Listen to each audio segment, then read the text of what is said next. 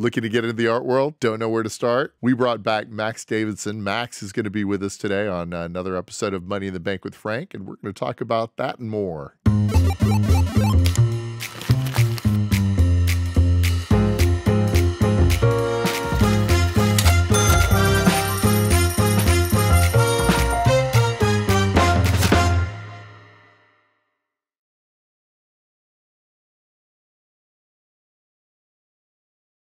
Yeah, so new clients are always interesting because you, for the most part, are going in cold. Mm-hmm. It's like dating, you know. Well, I like the looks of this person because they want to collect art, so that's sort of the attractive scale, and then you really have to sort of get into the really important stuff, which is what do you want to collect? Do you have any idea what you want to collect? Or do you want to just collect something? And if you want to collect something that I, am not an expert in, or that I can sort of point you into the right direction, but for the most part, people want to come to you because they know you do a certain type of art or a certain type of, collecting field. And they come to you because they've heard from word of mouth, or a friend of yours told them, or whatever. So sometimes the ice is broken, other times it's not. And So this is where you sort of have... Great. Sorry, go ahead. Yeah, for background, so somebody that gets a referral to you, what's your background? What do they say? Is like, hey, I heard about you because... I heard about you because you had a gallery for years, and you worked for the auction houses, and you've been an advisor for collections and artists and whatnot for the last 30 years. I would love some help in putting together a few things for a new house we're building, or even if it's on the non-decorative side, I really would like to build a collection of things that I one day want to give to the such and such university museum because I went there and I want to give something back. Got it. The possibilities are endless. I mean, I have a client right now who's giving his entire collection to a museum. It was something that he planned to do the day he started. He went in and said, I'd like to spend $5 or $10 million over the next whatever amount of years collecting works on paper, and that was maybe $100 million ago. So there are audibles that are called while you're collecting with someone. Once the so-called hook is in the mouth, like anything, art can be addictive. And once someone has the sort of passion about it and really sort of starts enjoying the process, then it's all bets are off, and you just go, and it's sort of fluid, and you have fun with it. And that's sort of what I always try and tell people when I start with them. Is like, look, this is supposed to be fun. I don't ever want you to be stressed about this. This is we're painting dreams here. We're not get solving world peace. Yes, at the end of the journey, we may be donating this to something that's really going to help, and that's always obviously very gratifying. But for the most part, this is a very pleasurable, I feel important, but a dalliance. And I try and treat people knowing that this is not a necessity of life, and because it's not a necessity, I need to make it as enjoyable as possible. Yeah. Going to the doctor is a necessity. Going to the dentist is a necessity. For that reason, it becomes a drag and not fun. This is not that. What you want is to have the person, get so into it that it becomes a necessity to have that painting, to have that, Max, we got to get that, Right. How high should I go at auction? That's where I'm sort of like, no, slow down. You see, let's not make a mistake. Yeah. Right. That's great. So do you specialize, or do you like a specific period? What's your favorite? Yeah. So my field, or I don't want to say area of expertise because that comes off so horribly, but I've been, dealing with studying, reading, looking at art basically from the Civil War until 5 minutes ago for the most of my natural born life, Right. mostly in the American and European arenas. Okay. I'm do I have favorites? Of course, but what I advise in is basically 165 or 175 years of what I call the sort of, post-industrial painting age. Everything from Appomattox on. Okay. And mostly, and I know that you mentioned that you do not just paintings, but you do No, motion. yeah, I've loved and followed and dealt in three-dimensional art for a long time, whether it's sculpture, whether it's kinetic sculpture, whether it's there's a litany of sculpture over the last sort of 100 years that are I find to be, for me personally, very interesting, and I've tried to push that onto people that come to me for advice and for which should I buy? I'm always like, you have a yard? Okay, so joined by a friend here. That's great. That's right. Never be on a show with babies or pets, right? Yeah, exactly. That tail is just going to sit there. We'll still lie down. Yeah. So assuming that I'm a newer client, I walk in the door, history of appreciation of art, very bright house. I love, the Impressionists. My past, what I loved, Goya and stuff, Modigliani. But I also love, some of the modern art as well. Not opposed to Miro. I love Modigliani. I know that's a little older than what you. Yeah, no. So Modigliani is, he's a hero, and he's the first ballot Hall of Famer.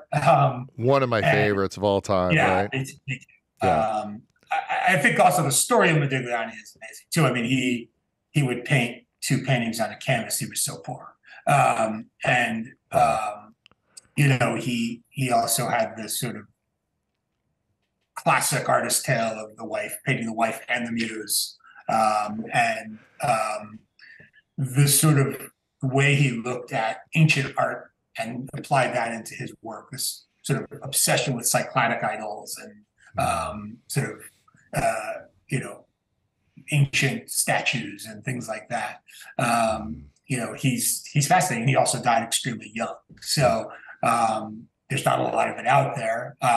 Again, it's another artist that you do see some problems with authentication, so you have to be really careful. There's one basic book called Chironi, which is what you want the piece you're after to be in, but it's not a Bible, but it's the Modigliani. You do have to be careful, certainly at the prices you have to pay for Modigliani. Okay, so we're going to shoot a little lower. Yeah. You going Sheila? I don't know what you said. Anyway. Yeah, Sheila's great too. I mean, so you're sort of in the same years now. You're in the 20s and 30s in Europe, which are just some of the most amazing years of art pre-Bauhaus, and we're in between the 2 Bauhauses, and then Germany's does what they do and ruins everything. So,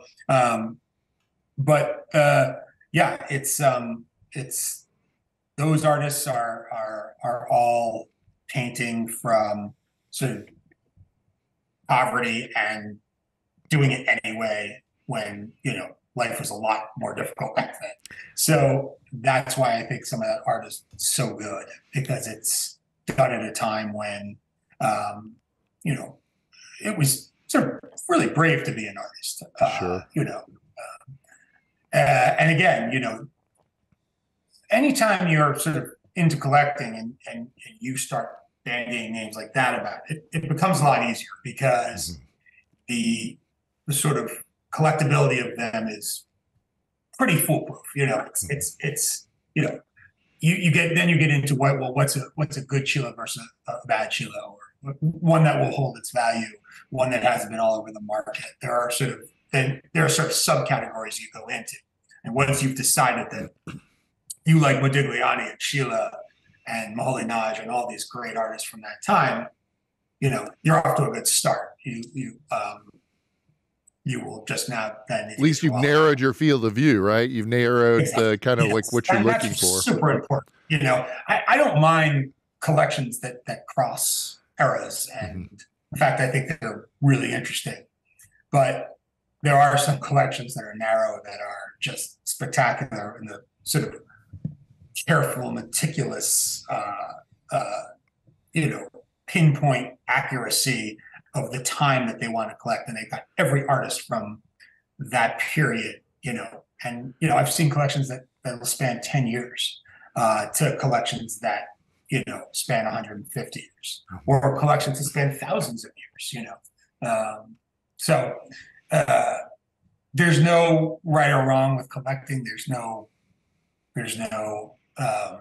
well, you shouldn't collect these. And, there are things I think are safer than others. I think there are things that are riskier than others. But if you like it and you have to have it, it's hard to turn someone off.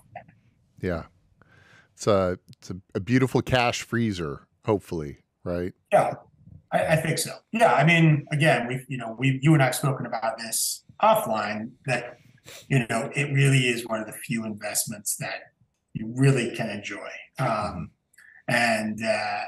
and I think that that's sort of the great asterisk about art, is that, yeah, sure, it helps to have someone who knows what they're doing when they collect, but that's really not any different than, say, what you do, which is advising people on financial decisions, whether it's stocks, bonds, treasuries, whatever. So yeah,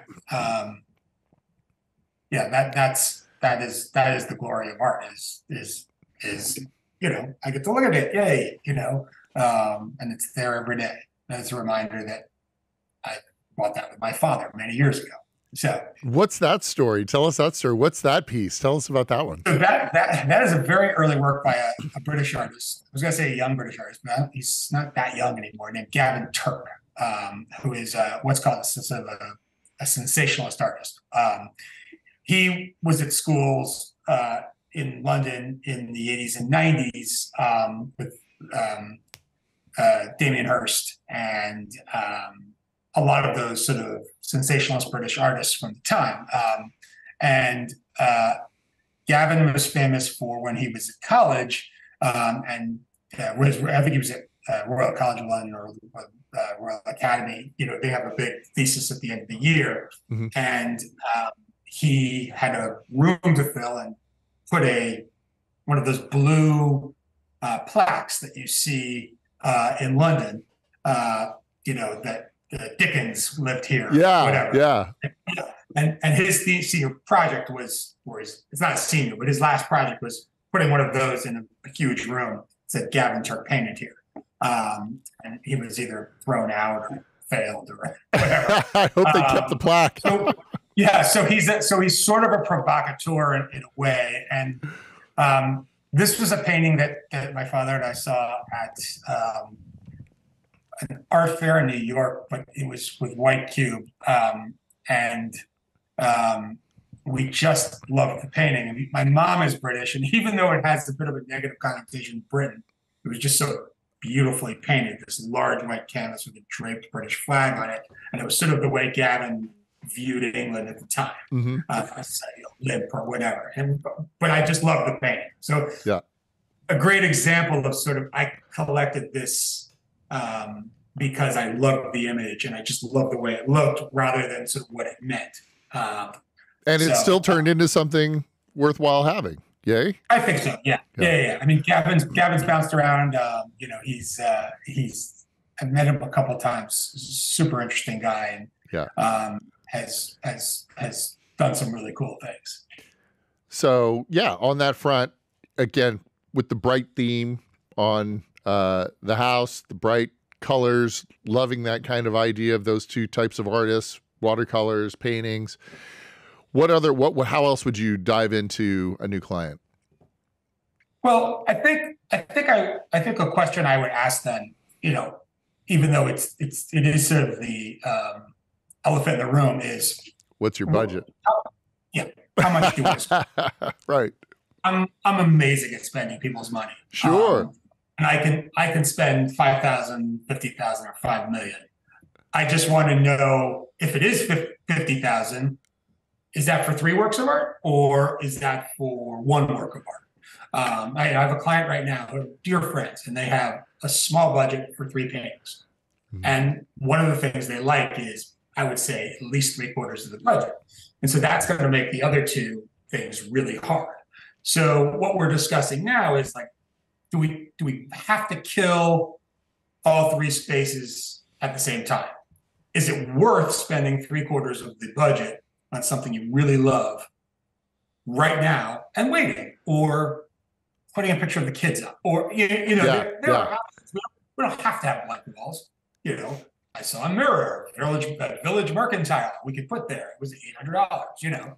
Oh my God, that place is awesome. Yeah. Yeah. So there are things I do that try and work around that. And then there's the client or 2. I don't have as many as I'd like that are, I don't care. I just want to make sure it's a really good collection, and, what's the budget? Don't worry about that. We'll worry about that when it happens. So I need a loan. Yes. You have come to the wrong place for that. That's not what I'm good at. Yeah. So that goes back into the fractional ownership idea, right?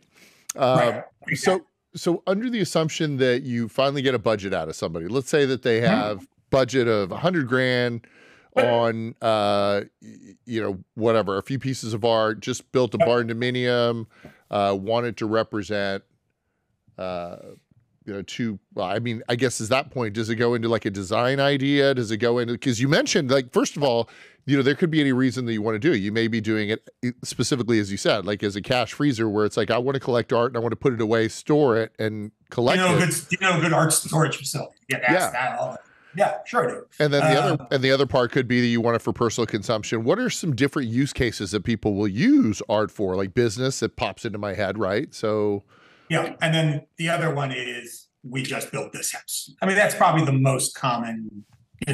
We just built this house. We have spent a lot of money on it, and it's pointless to have this beautiful house and have nothing on the walls. And we don't want just pictures of our kids, and we don't want the posters that of this concert we went to when we were kids. So they're taking the wall covering to the next level. We have this big yard. Is there anything you can put out there? It seems silly to not have anything out there. The kids don't play out there. Yeah. It sounds very functional, but it's the truth. I mean, art is lived with. Art needs to be walked around. I tell the story of when I worked at Christie's. I worked on the Gann sale, which was the first major single owner bonanza $200 million sale. And I got to know the kids who were older than me at the time, but they were, they had inherited this collection, and there was no way they could keep it because it was $200 million worth of art. And they used to tell me about how they would run down the stairs of the Sutton Place apartment, whipping tennis balls at each other. Oh my God, yeah. With Picasso's Femme d'Alger, right there, and Matisse here, and I wasn't aghast because I grew up in a house where my parents collected ceramics. Right. So I had 2 brothers, and we recreate the '86 Super Bowl in the hallway with ceramic jugs. So it's not something to be cavalier about, but I really find that art should be lived with, sort of, lived with. Tiptoeing around art is crazy, and you shouldn't have it in your house if it's going to cause you the stress of not being able to go near it. you know. Yeah, Um, that was one of the things that I noticed when down in Miami, that there was like obviously there was kinetic structures, and there was also just obelisks and different things, and a couple of them looked really sharp, like physically yep. sharp. I was like, Yeah. not for kids. You know what I mean? Right. Yeah. I mean, I we did a lot of art fairs when I've done a lot of art fairs in my time, and it got to the point where we used to put on the pedestals "Do not touch or blow," Mhm. and because you know I never worried about kids coming in and touching art. I worried about the parents allowing the kids to touch the art. Got it. So it was always that. So it was always the adult that wound up knocking something over, never the kid. In our house, like my kids just know, like, hey, you don't run your hand over the Yeah, you fence. grow up with it, you learn its Yeah, value. It's exactly. like kid out Yeah, in the country with a weapon versus a kid in the city, right? So right. there's a Exactly. lot of that. Going back to that comment that you made, something that's been like just rattling around in my head is like, generational art dealing family, but you Mhm. still ran the rungs of going through the deal. Like, what was your history? How did you come up in the art world, other than, because you didn't just go straight to the gallery? You said that you went through auction houses. You've run So the gamut, right?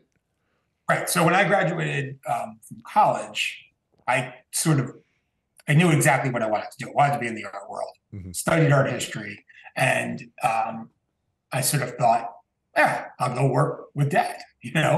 Um, and he did not want me to do that, which I'm happy he did, because he said, I would go work for the auction houses if you can, and come up that way and see the other side of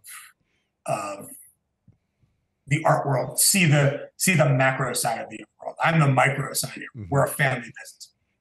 Sure, we do well and we have a nice gallery and people like us, good reputation. But you should go work for, you know, you should go work in the belly of the beast. Hmm. And so I went to Christie's and I worked there for almost 4 years. And my first job there was basically slinging catalogs behind the front counter and greeting people as they came in, getting them to their appointments. And what Christie's did, which was different back in the day, which was what I loved about this job, was unless you had a firm appointment with a specialist upstairs, people would bring their stuff in. And you would have to sort of decipher which department to get it to. And I'll never forget, I was pretty much alone on the desk one day, and these two ladies came in with a painting, sort of roughly 40 by 20, and they had no idea what they had. They had found it in the attic of their church up in Harlem, and they asked me, if it had said that someone had told them in passing that it was valuable, and so they brought it to us. And it was Maxwell Parish, and we sold it for, I think, $350,000 a couple of months later, and built a new wing in the church, basically. And so there were a lot of stories like that. There was a story of a sort of a Fabergé egg that this person brought in. Everyone had told him, that's not a Fabergé egg. Fake or Sure something. enough, it was a Fabergé egg. And Yeah. once the Russian objects of virtu came down and saw it, they were like, oh yeah, this is, and I think it was the cover lot of the sale. So I got to see a lot of art and objects that I never would have seen just going to the gallery and, Right.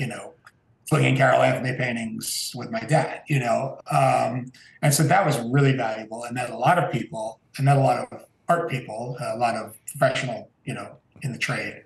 And then 4 years later, I just couldn't take being paid that little anymore. And I went to work with my father, and that was, I still basically work with him. He and I still do things together. I think there's a lot of value in that type of experience, especially like I take on a intern, usually in their junior or senior year of college. And then when they graduate, a lot of times they'll try to come and work for me because they really enjoyed it or liked it. And I always defer them to, I'll give them a referral, I'll give them, potentially, a lead intro to one of the bigger firms, because I do believe that when you have a variance of experience, especially in the financial services world, you will see so much more by being that cornerstone company, being at a big retail establishment that has protocols, but people, that name usually will garner trust, which gives you the access to see or do a lot of different interesting things, but also usually has structure to it. And then you'll appreciate more when there's not structure. You still know what needs to happen in order to run that business. So, Max, if someone were to come in asking a different question, let's say that somebody came in to you and said, hey, I'm a collector and I just want to start a collection for investment purposes. How would you handle that one differently, or would it be the same? First, I think, yes, I think the first question what I would say is, have you seen something you liked? Is there something you want me to look at? Because normally people don't just come like, oh, I want to collect art. It's like, people really would like, I think, approval on maybe something they've already seen. If they haven't, then I would say, can you name 3 or 4 artists that you've seen that you really like, that I could look at, that may give me a sense of sort of what you're thinking.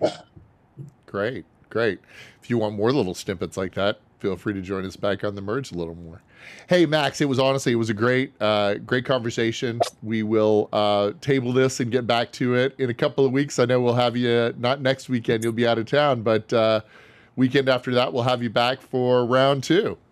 Great, I can't wait. If there's anything you want to redo, because of this dog over here, then I will happily get on with you again. Totally fine. Yeah, no, that's cool. I just wanted to make it like sound biteable, but yeah, no, that's totally cool. We wrap up here at the 1, so they're going to kick me out. So I just wanted to say thanks. We'll chat offline. I'll give you a buzz a little later on my cell about the other thing that we'll figure out. Have a great holiday. Take care. Happy holidays. Take care. Hey, thanks for watching The Merge. We've got a ton more stuff for you to watch on YouTube, on Instagram, on TikTok, everywhere. Check us out.